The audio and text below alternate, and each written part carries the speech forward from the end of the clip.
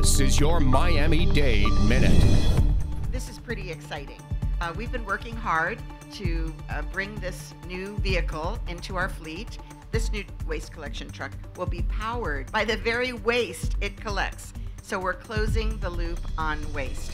We will be the first and only waste organization in the country to be using the electricity we make from the county's waste stream at our resource recovery facility to power and recharge this vehicle.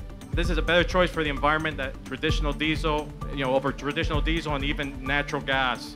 This is what we mean when we say nothing goes to waste, which is our campaign motto here in the county of trying to do everything we possibly can with our waste stream. We eventually hope to make the switch for most, if not all, of the county fleet to go electric. This truck is a major step forward in our commitment to the county's climate action strategy to reduce emissions and electrify our fleet.